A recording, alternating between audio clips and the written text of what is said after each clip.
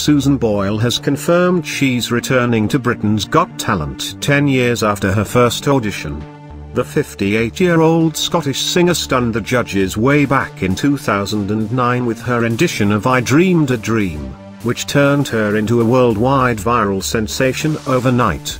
To mark the moment's 10th anniversary, Boyle will return to the Britain's Got Talent stage this Saturday, 13 April, where she'll perform the track once again for judges Simon Cowell, Amanda Holden, David Walliams and Ayla Shaw-Dixon. Speaking about her return, Boyle said, "I'm returning to where it all began. The Britain's Got Talent stage. I'm performing the song that started it all, I Dreamed a Dream, to celebrate 10 years. You'll have to watch Britain's Got Talent this Saturday." Asked how it was returning to the stage, she added, and it was wonderful. Like going home to be with the family.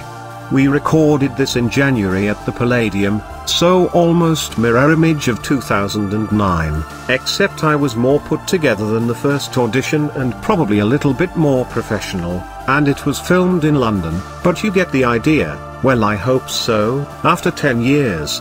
It was great to see my boss Simon, Ant and December and of course Amanda. It was a really great experience and of course there was not the pressure of 2009.